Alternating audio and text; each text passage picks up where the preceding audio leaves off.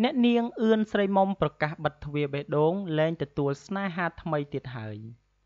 អ្នកបេម៉ាយគ្មានកូនមួយគ្រាប់ជាប់ខ្លួនអ្នកនាងអឿនស្រីមុំប្រកាសក្តែងថាចាប់ពីពេលនេះតទៅ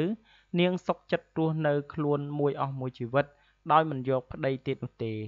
ការតាំងចិត្តរបស់អ្នកនាងអឿនស្រីមុំបែបនេះដោយសារតែពេលកន្លងមកអ្នកនាងធ្លាប់ខកចិត្តរឿងរ៉ាវស្នេហាជាបន្តបន្ទាប់ទើបធ្វើឲ្យតារាចម្រៀងរូបនេះខ្លាចប៉ះរឿងរ៉ាវស្នេហាខកចិត្តតទៅទៀតហើយចុងក្រោយក៏សម្រេចចិត្តថាលែងចង់បានប្តីថ្មីទៀតហើយអឿនស្រីមុំបាននិយាយថាខ្ញុំលែងយកប្តីទៀតហើយចាប់ពីពេលនេះតទៅខ្ញុំសុខចិត្តរស់នៅម្នាក់ឯងដេកម្នាក់ឯងមិនចាំបាច់មានប្តីកំដរទៀតនោះទេមិនមែនពន្យាពេលយកប្តីទេគឺមិនយកប្តីជារៀងរហូតតែម្ដងនេះខ្ញុំនិយាយការពិតទាំងអស់ហើយបើមិនជឿអាចចាំមើលបានថាតើខ្ញុំយកប្តីទៀតឬអត់យកមកធ្វើអីបើជួបតែរឿងខកចិត្តអញ្ចឹងយកមកទៀតខ្លាចប៉ះរឿងខកចិត្តទៀតតើយ៉ាងម៉េចវិញទៅខ្ញុំរៀងហើយមិនយកប្តីទៀតនោះទេការសន្យាមិនយកប្តីរបស់អឿនស្រីមុំនៅពេលនេះគឺក្រោយពេលដែលនាងបានរៀបការជាមួយនឹងតន្ត្រីករលោកកែវសុខារស់នៅជាមួយគ្នាជាង10ឆ្នាំតែគ្មានកូនមួយគ្រាប់ហើយក៏បានចែកផ្លូវគ្នាទៅវិញទាំងចម្រូងចម្រាសគណៈពេលដែលលោកសុខាចោទស្រីមុំថាលួចមានថ្មីនិយាយទូរស័ព្ទជាមួយនឹងប្រុសទល់ភ្លឺកំឡុងពេលដែលរួមរស់ជាមួយលោកក៏ប៉ុន្តែស្រីមុំថានាងរស់នៅមិនចុះសម្រុងជាមួយប្តីទើបត្រូវលែងលះគ្នានិងមិនអាចផ្សះផ្សាវិញជាដាច់ខាត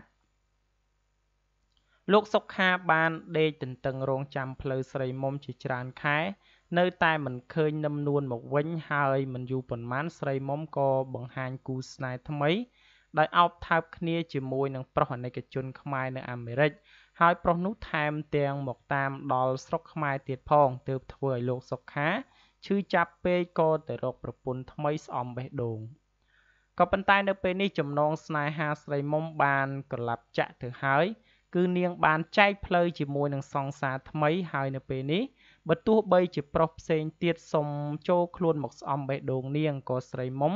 មិនព្រមជាដាច់ខាតក៏ព្រោះខ្លាចដំបៅបេះដូងនៅមិនទាន់ជាសះស្បើយនោះរឹតតែឈឺចាប់លើដើមអឿនស្រីមុំបានបន្ថែមថាមានអ្នកសុំស្រឡាញ់ច្រើនគឺមិនអត់នោះទេក៏ប៉ុន្តែឆ្នាំនេះខ្ញុំអាយុ42ហើយអញ្ចឹងរឿងរ៉ាវស្នេហាគូស្រករគឺមិនចង់គិតតទៅទៀតនោះទេតែឥឡូវបែរជាមកគិតរឿងព្រះពុទ្ធសាសនារឿងធម៌អាវិញច្រើនជាងខ្ញុំលែងចង់បានប្តីទៀតហើយគឺមិនយករហូតតែម្ដងបើទោះបីជាវ័យនេះខ្ញុំអាចមានថ្មីអាចរៀបការទៀតក៏ពិតមែនក៏ប៉ុន្តែខ្ញុំមិនត្រូវការយកប្តីទៀតនោះទេអឿនស្រីមុំថាកំឡុងពេលដែលបេះដូងរបស់នាងនៅកំព្រាឯកានេះនាងចង់ផ្ដោតលើអាជីពសិល្បៈទាំងការច្រៀងនៅក្នុងស្រុកនិងក្រៅស្រុកព្រមគ្នាតែម្ដងហើយនៅរដូវភ្ជុំបិណ្ឌនេះខាង sponsor តាក់ទងឲ្យរូបនាងចេញទៅច្រៀងជាមួយនឹងលោកណយវណ្ណេតនិងលោកណយវណ្ណារយៈពេល3ខែនៅអាល្លឺម៉ង់ក៏ប៉ុន្តែនៅពេលនេះត្រូវបានពន្យាពេលចេញទៅវិញដោយសារតែនាងជាប់រវល់ការងារក្នុងស្រុកជាហូរហែដែរដូចជាត្រៀមថតឲ្យទូរទស្សន៍ PNN សម្រាប់ភ្ជុំបិណ្ឌនិងចេញច្រៀងតាមកម្មវិធីមួយចំនួនទៀត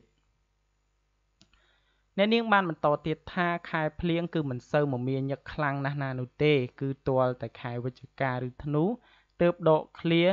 មិនរួចតែម្ដងហើយនៅដើមឆ្នាំ2020ខាងមុខនេះនាងបានត្រៀមខ្លួនចេញទៅច្រៀងសម្ដែងនៅសហរដ្ឋអាមេរិករយៈពេល3ខែដែរទោះបីជាទៅដល់ប្រទេសណា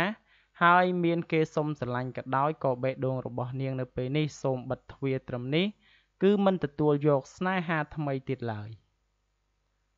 បាទនេះគឺជាការអាងផ្ទាល់មាត់របស់អ្នកនាងអឿនស្រីមុំដែលនៅពេលបច្ចុប្បន្នគឺមិនមានគូស្រករនោះទេដោយបែកបាក់ជាមួយនឹងស្វាមីចំនួន2លើកមកហើយបាទដូច្នេះសម្រាប់ព័ត៌មាននេះផងដែរខ្ញុំបាទសូមបញ្ចប់ត្រឹមតែប៉ុណ្ណេះសូមអរគុណរាល់ការតាមដាននិងការចុច Subscribe របស់បងប្អូនទាំងអស់គ្នាមកកាន់ Channel StarNews